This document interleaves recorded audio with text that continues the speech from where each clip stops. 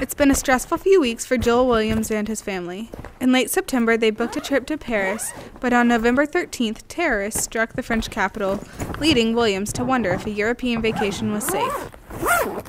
I was a little hesitant, but we did watch the news and we monitored the situation as best we could, and then felt it was probably as safe now as ever to come.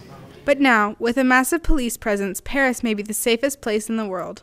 I think security has been increased all over the city. I think immediately the response was that there were about 1,500 military which were deployed, and there was about 7,000 police agents on the street.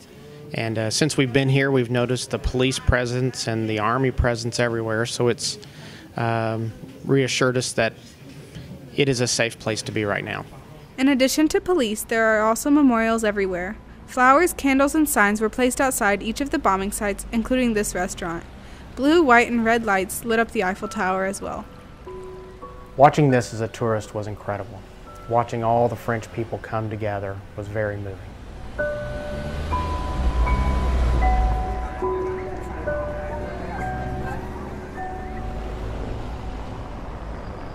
Things like that can happen here, even here in Europe.